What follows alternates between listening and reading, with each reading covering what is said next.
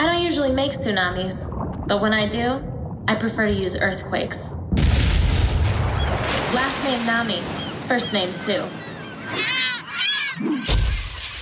People don't understand tsunamis, and I'm here to fix that.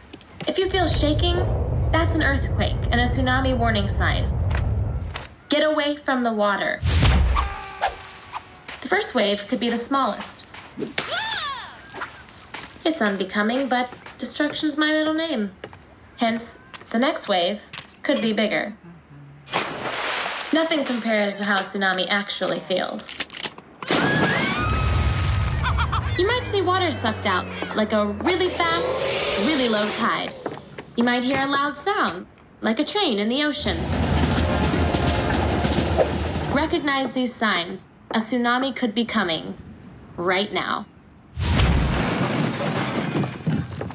You need to get to higher ground, uphill or inland.